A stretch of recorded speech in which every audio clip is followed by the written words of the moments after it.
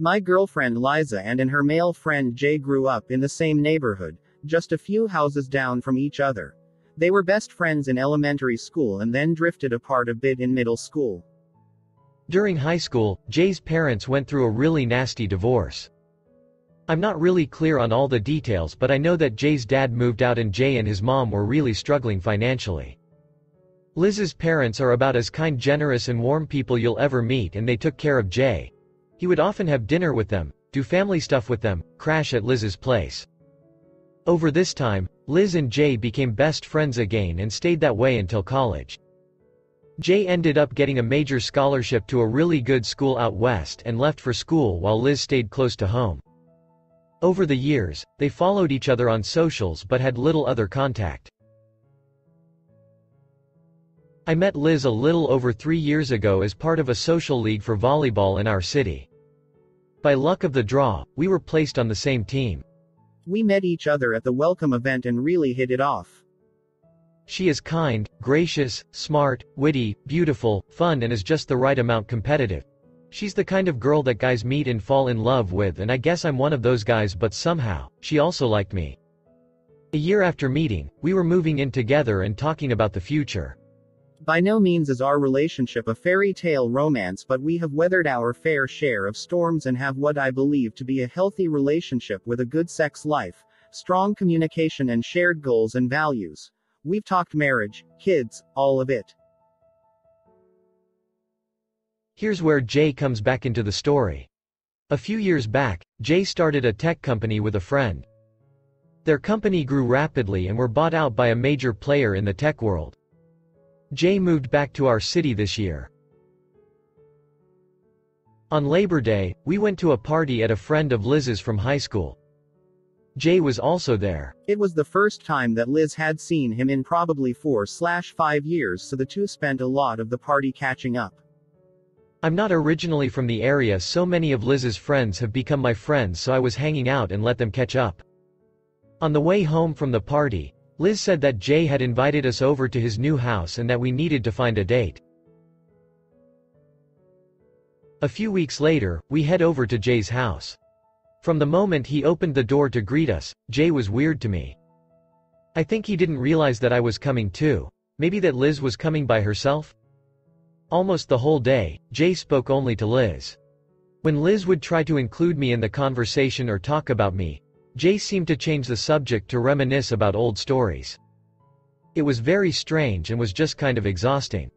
Eventually, I went inside to the kitchen to get a drink and chatted with Jay's chef. He has a private chef to make his food. The chef was cool and confirmed that he had been told it was Jay plus one guest for dinner. Liza and I tried to chalk that whole day up to a misunderstanding, that maybe he just wanted to continue catching up, but there have been plenty of awkward things since then. For example, when at Jay's, Liz saw a Le Creuset Dutch oven and said something about always wanting one but not being able to justify the cost. Well, what shows up on our doorstep a few days later? The same exact Le Creuset. She one time mentioned that she really likes a very expensive classic lounge chair, but it's almost $4,000. It showed up at our place the next week. She said something the next day when we saw Jay, but he gave this weird smile and said multiple times that he didn't know what she was talking about. Jay is building a new company that creates tech for the hospitality industry. For this reason, he has connections with restaurants and breweries all over the city. In the fall, he invited Liz to a special dinner at a chef's table that is inside of the kitchen at one of the nicest restaurants in the city. Jay knows the chef, so they would get the royal treatment. When Liz asked if I could come as well, he told her that the table only seats 2. Liz and I talked it out for a while and in the end decided that she would go without me, and she reported back that it felt like 2 friends having dinner together. I was talking about the whole thing with a coworker who told me she had also done the chef's table and the table seats 4.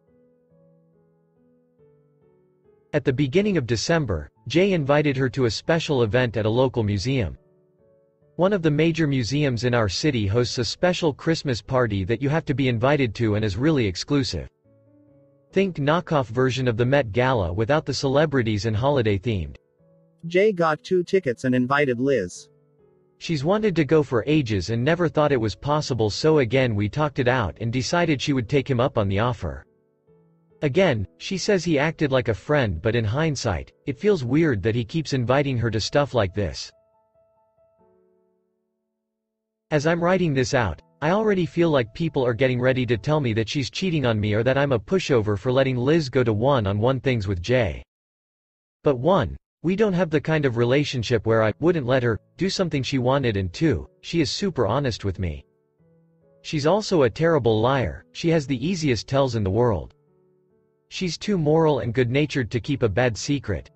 That's why I believe her when she's assured me time and time again that Jay is very much in the friend zone. She is not interested. She believes that he is lonely and wants to return to being best friends. My worry is that Liz naturally sees the best in people. For example, if someone cuts her off in traffic, her natural response is that they must be in some kind of emergency situation.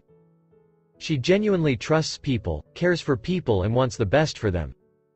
I, on the other hand, am a natural skeptic. I tend to think that people are just out for themselves. I find her optimism really beautiful but struggle to see the world in the same way.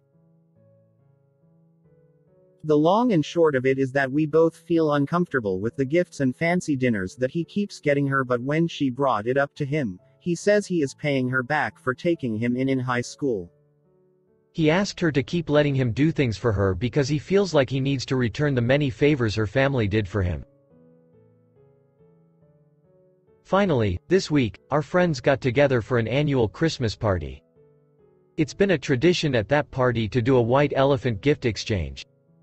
It's always weird stuff or funny items.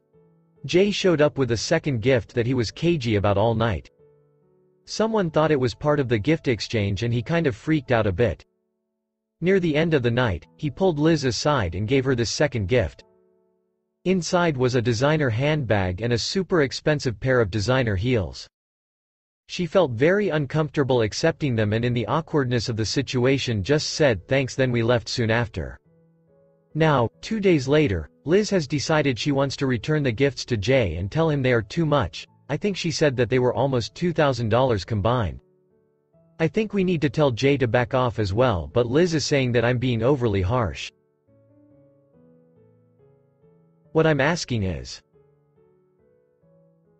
am I being too harsh in telling a guy to back off who is trying to repay former kindness? If I'm not out of line telling him to back off, how can we ask him to stop with the gifts without destroying the friendship? TLDR. An old friend of my girlfriend's is back in town showering her with gifts to repay her former kindness. These gifts make us both uncomfortable. Do we end? If so, how do we tell him to back off? Liz told me that she had decided to give back Jay's expensive Christmas gifts. She waited until he posted on Instagram about being out at an event at a local bar for a night, then drove over to his house with a friend, and they left the gifts by the front door with a note that said, paraphrased, Jay, thank you so much for thinking of me this Christmas. While all the gifts you've been giving me are generous, I feel bad taking them. It was my parents who took you in back when we were in school. I was just excited to live with my friend. They are the ones who took care of you. If you feel the need to give back, my parents have always supported local charity. I'm sure they would be happy to know you gave the amount of these gifts in their honor. She hoped this would end things and he'd get the picture. I was doubtful. Around 2 a.m. that night, presumably when he got home and saw the returned gifts, he started bombarding her with text messages. They were all some combination of 1. He was such a good friend and she was lucky to have him. He was going to give her the gifts back because it was false modesty that she was showing in not accepting them. She should always expect gifts from him and that he would always protect her and be her hero. It was really weird and creepy. We were already asleep and the messages came in so quickly and repeatedly that it woke us up. We agreed to try to go back to sleep and deal with it all in the morning. Luckily, we were leaving early the next morning to see my family for the holidays. On the way there, we worked together to craft a final message to Jay. Liz told him in the text that it seems like he wants a deeper relationship than she does, that she was happy in her relationship with me, and that she was blocking him to give him time to sort out his feelings for her. 30 minutes after that, we got a notification from our doorbell. I'll give you a guess who it was. He came back a few hours later to bring the gifts back. Then came back again the next morning and then again that evening. Friends started saying that Jay had reached out to ask where Liz was, saying that he was afraid for her safety. Luckily, we didn't tell that many people about our trip, and those who knew also knew about Liz blocking Jay and all stonewalled him. Still, saying it was a stressful situation is a major understatement. Honestly, the stress of it ruined our New Year's. While in my hometown, we visited my cousin whose husband is a lawyer. We asked about protective orders. He told us that unfortunately, for our state, there have to be threats of harm or proof that he was stalking Liz. He told us that Jay's actions to that point were not extreme enough, but he encouraged us to save our video doorbell feed and to keep a record of every interaction in case things escalated.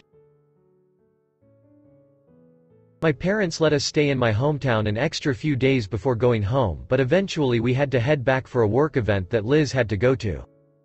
We were pretty nervous the first few days at home, and I installed 2 extra cameras outside our home with a wider view range than the doorbell could offer. Luckily, we didn't hear anything from Jay. After not hearing anything from or about him for about 2 weeks, we couldn't tell if we had gotten lucky or if something else was going on. While our closest friends knew what was going on and had all blocked Jay when Liz had, we had some friends of friends that Liz knew were still close to him. We had a close friend reach out to one of Jay's friends. This guy said that no one had heard or seen from Jay in about 3 weeks. He had missed 2 parties he said he would be at and hadn't posted on socials for a while. Jay was the kind of guy who would post on Insta 3 to 4 times a week. I should have let the whole thing go there, but my curiosity got the better of me. I reached out to a friend in the middle of February who works in the restaurant industry. I knew that they had been in conversations with Jay's new company about becoming a client.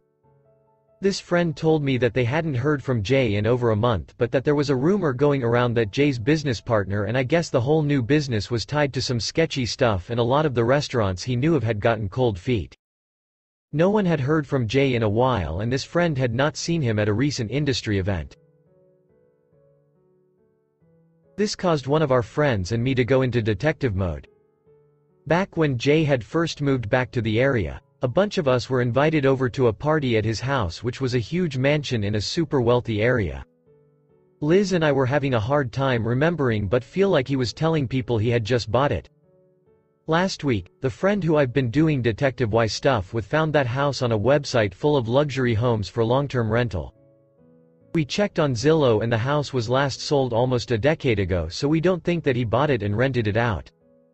We looked up a news report for when his company sold and we don't see his name anywhere in the article. That being said, the only person it named was the CFO, so maybe he was an owner? We can't figure it out. So that's it. We don't have any answers for what happened to Jay. We can't figure out if he was just a sketchy guy whose new company had closed or if he was some kind of scam artist. Part of me thinks that he got a payday and is probably living in Costa Rica or something, but I wouldn't be surprised if he had been telling stories the entire time. Maybe he only owned a few shares in the company, so he had a bit of cash but conflated his role in his bank account? I don't think we will ever have answers. On the plus side, it seems like he's out of our lives, and while we are continuing to keep an eye out, we are hoping we don't ever have to see him again.